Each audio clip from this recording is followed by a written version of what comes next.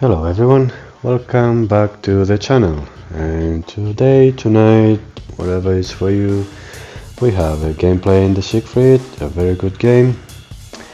Not records, score games, but a pretty one to share with you all.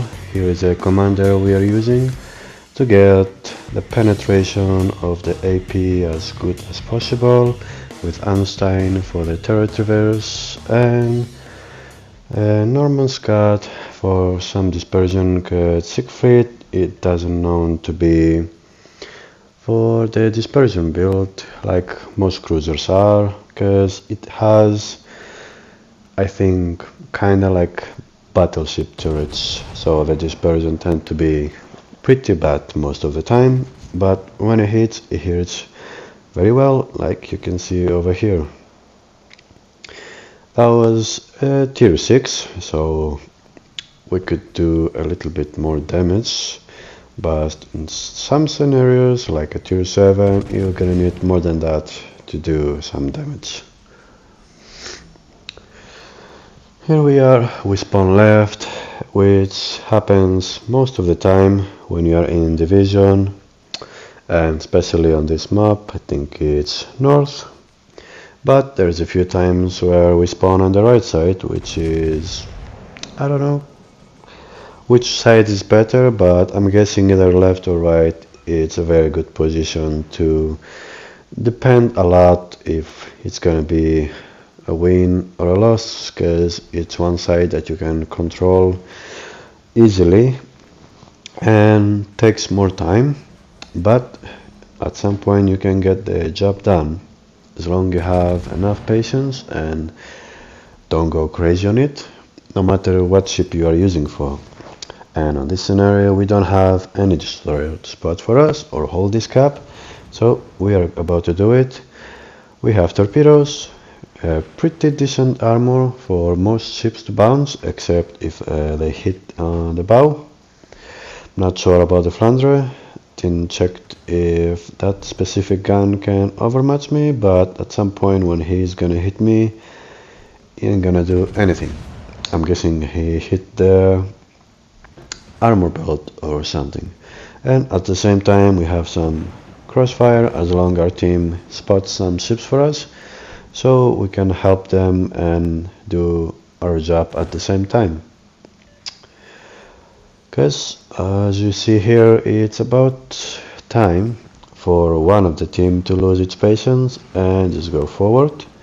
Here my teammate was spotted and got hit pretty hard by a Kansas. That's not a joke, you don't want to be broadside to a Kansas. And I was pretty lucky not to be spotted by anybody, otherwise I think either I will be dead or I will be the one to take this amount of damage. Now Siegfried, like most people, same with me, we don't play a lot this ship, which I guess I'm gonna try take it more now that we have a better commander to use for it, something that we didn't have when that ship was introduced to campaign tier 7 that we had, I guess 2 years, maybe less than 2 years ago. Must be less, because it was, I believe, the time when Wargaming introduced to us the armor viewer, and we could finally see all the weaknesses and strengths of most ships in the game, and till this day that helps a lot. Here we're getting disappointed RNG for us, the dispersion is not the best, so that's the last time we're gonna shoot on the right, because now we're gonna focus on what's in front of us, because they can lose their patience, and you lose your patience, you lose your game. It might be not every time, but at this situation right here, you just want to hold as much as you can, especially right now the enemy does a good job of killing my team, and at this point I thought I might get the flanderer, because maybe he was using engine boost to get as much speed as he can and start doing some crazy maneuvers to help his team win, but he's gonna help his team lose.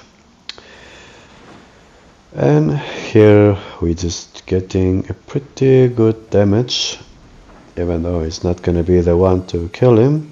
We're gonna get disappointed, but we are just testing and see where we can hit so we can do as much damage as much you can. And he just changed his mind. Why would you do that? You push forward, you had something in your mind, finish it.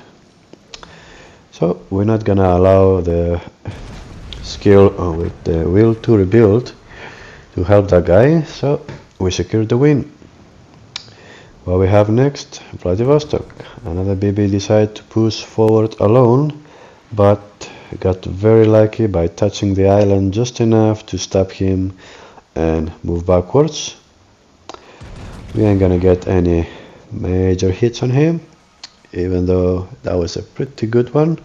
Not overpen, just a normal penetration. But we're gonna finish our job by finish Vladivostok. If not now, later on. And that's, I guess, where most German cruisers, or you can say battleships, shine the most.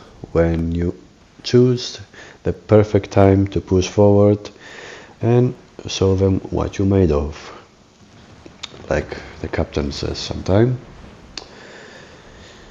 So instead of finishing the Leon, I was just curious to see how much damage can I do, and here I lost my mind. So we finished him. No, we're not, because we're not allowed to, but we're gonna get our torps off. Somehow we're gonna manage to hit only one.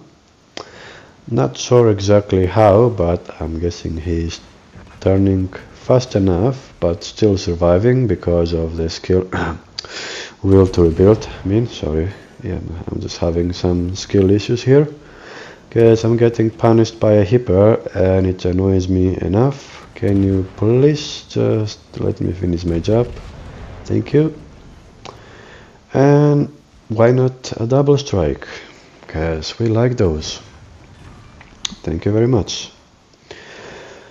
We're gonna try to stop when we realize that we didn't cap the base yet, and we're gonna need it, because the team it's about to fold, and me with my teammate on the K18 are gonna be the last ones standing, and just make sure that we're gonna grab the win. I can give a very good job at this guy. I think it was a Fiji on our team that holds the enemy as much as he could the whole time, and the game is gonna reward him for that. If not first, he will be second on the leaderboard, and it's a tier 6, and as long as you do well on tier 6 and you have tier 7s above you, the game will reward you for that. And there we go, we secure the cap, and moving on.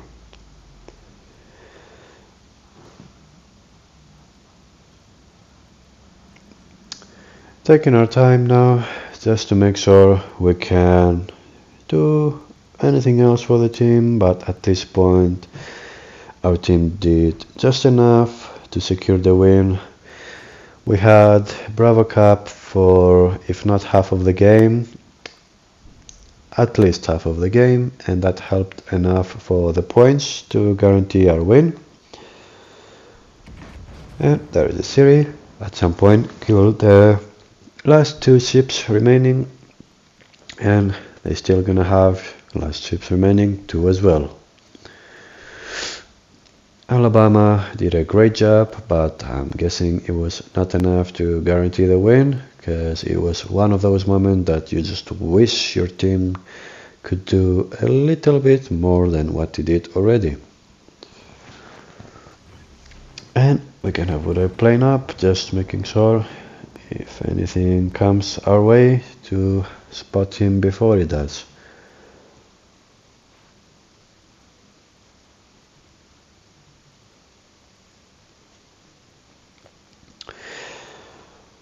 Alright, there we go. Got the last time. that they killed something, and it's me and my teammate, the last one standing. Here at some point I was thinking just to stop and allow my teammate to go forward before I get hit by Alabama, because it's not a ship that you wanna get hit too often. But for now we're just gonna allow our teammates to heal up as much as he can.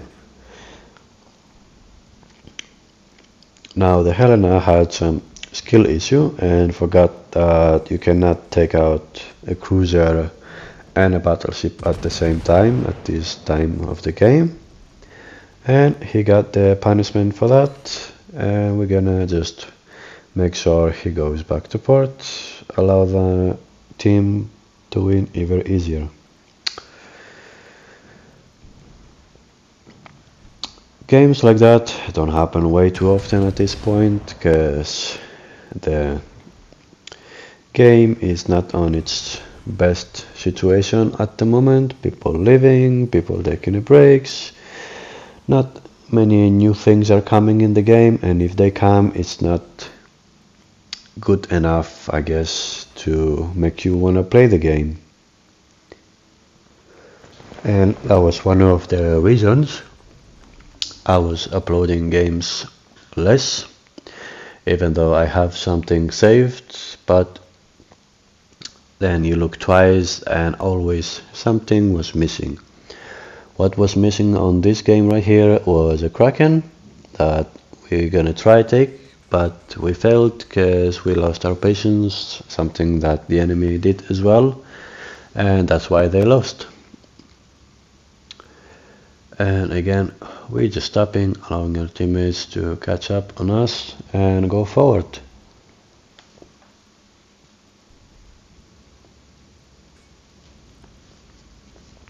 If only Alabama was full health, or at least half, I believe he could take the win for the team and have a Kraken at the same time, same like we have over here.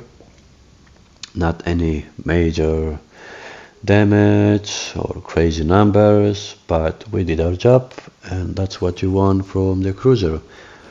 As long as you have no DD, focus on something else and don't kite away. Siegfried is not a ship that is known for kiting away.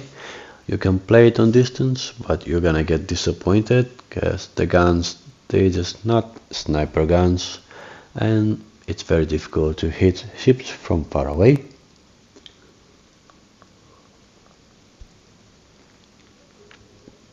And now it's the time just to move on and get over with that game. Everybody knows where's everybody, he knows I'm coming, we know he's coming. What I was not sure it was if he was smart enough to run away from the torps or come right into us, and he did the smart move and turned away. I wish I had this type of teammates when I was playing solo, just to have my battleship not throwing the game. Which he didn't throw the game, but he did the right move, that if they were having the points, it would be something that even you want to do, just survive. There you go, just American shells, I can climb over the island, same like my teammate, and here is where we did the mistake. I thought we were angled just enough, and I threw the torps way too early and not forward enough to secure the win. So we're just gonna allow our teammate to take the win for us and take an extra kill. And that was the moment we just go back to port, but before we do that, we just watch our disappointment and skill issue we have sometime on the torpedoes. I wonder why I have 9% torpedo accuracy. That was it for you. Legendary V19 over here.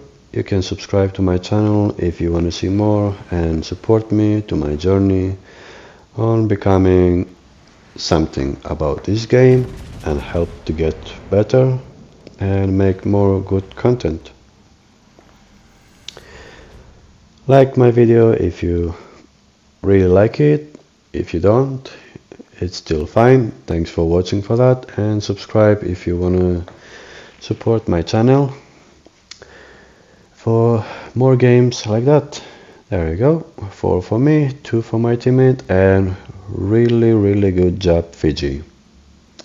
Double strike for the win as well. Thanks for watching. Till next time.